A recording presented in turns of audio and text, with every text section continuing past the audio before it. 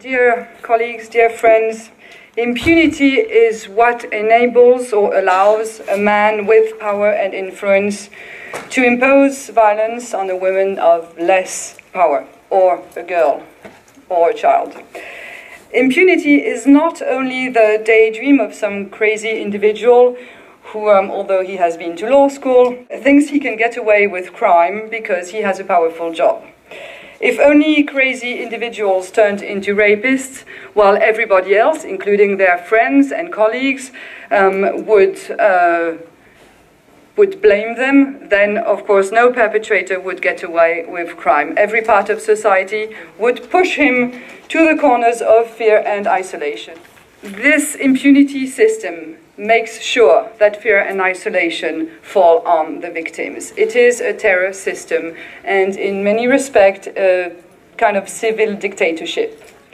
In our democracies, the law states that men and women are equal and that violence is forbidden, so how do they do it? How do they do it? By relying on the media, just like any dictatorship would. And I have tried to come up with 5 ways. I have identified 5 ways in which the media promote impunity, and at the same time they target feminists, because feminists, as you all know in this room, stand on the side of the victims. And the impunity dictatorship goes with feminist bashing. So here are the 5 ways I have identified so far. There are probably many more, but we don't have time today. Strategy number 1 on the part of our enemies. Strategy number 1, the freedom of expression theory, which is the art and advertising are allowed to express any type of representation, violent representation, regardless of the impact it will have on victims and social education.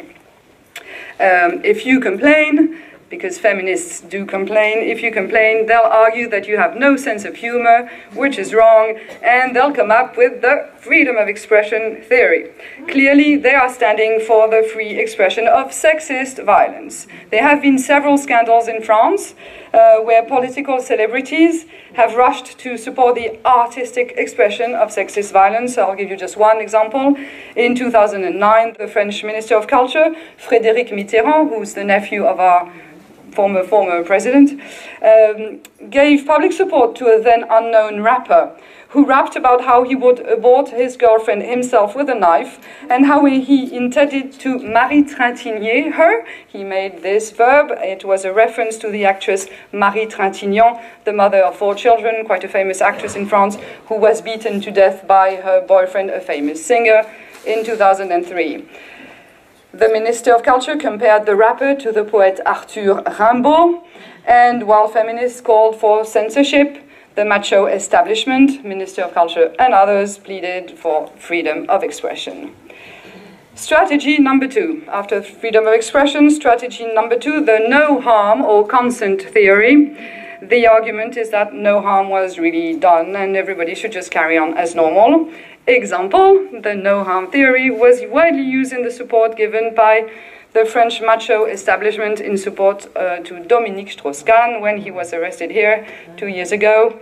We have a big trend. We have a big trend in France of political celebrities who are friends with the media, and they make one phone call, and here they are in the media supporting their sexist friends. So in the DSK case, it was crazy. They were all over the place, and they invaded the French media. And they are French intellectuals, you know, so they have like intellectual arguments. So political celebrities invaded the French media, arguing that Dominique Strauss-Kahn was a ladies' man, which in France is a compliment, that the USA had never understood anything about sex anyway, unlike the French, and that chasing chambermaids was part of our cultural heritage, and that nobody had ever died after performing oral sex in a hotel room.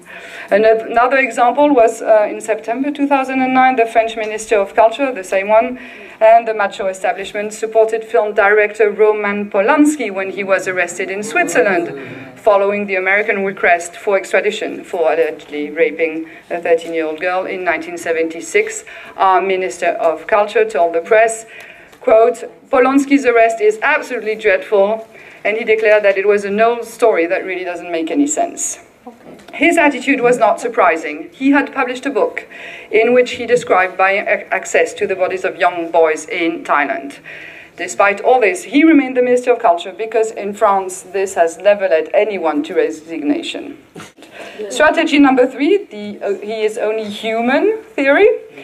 He is only human. The accused is presented as a normal human being, as it was rightly described, with his understandable and forgivable weaknesses. It's very widely used when a man kills his wife or former partner.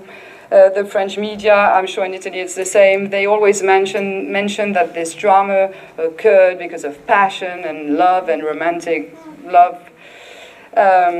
The man's needs and impulses are evoked also in prostitution scandals, and the media are very strong advocates of this only human theory. One example, just 2 weeks ago, 21st of February, the daily newspaper Libération published an article about Oscar Pistorius, who had just killed his girlfriend a few days earlier, and the article ended like this: "Behind the heroic and famous sportsman, jealousy, anabolic pills that cancel all inhibition, violent sexism is just an ordinary human being confronted to his passions and impulses." Strategy number 4, the conspiracy theory. They have to convince us that someone has an interest in making accusations of sexual violence in order to ruin someone else's reputation. It was widely used in the case of Dominique Strauss-Kahn because his arrest was taking place just before the presidential elections, and he was said to stand a good chance in front of Nicolas Sarkozy.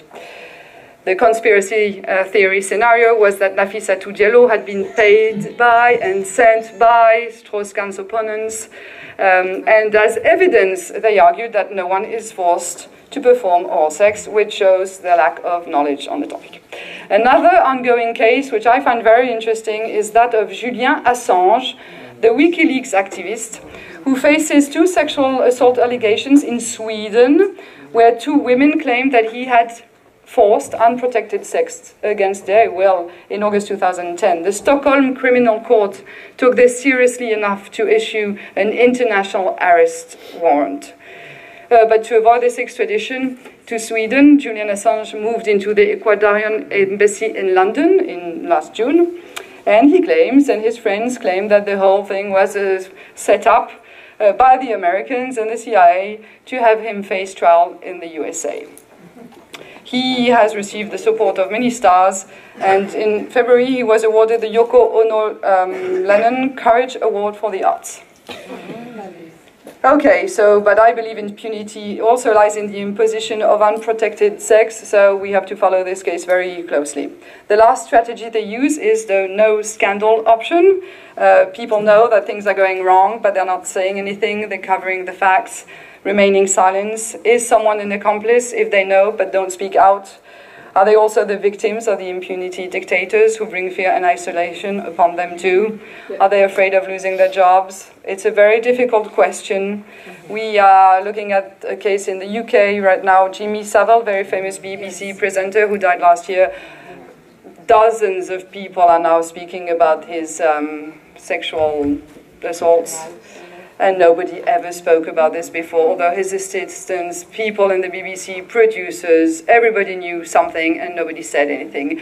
So one of the solutions, I just want to finish with one of the main solutions, would be to get to the general public and tell them that it's okay to stand up and say no. We have to put the balance of powers in our favor. By doing that, we will change things, and we need, in that respect, to train the media, train police forces, and get to the general public, because I know they are on this side, but they just need to feel free to do it. Thank you.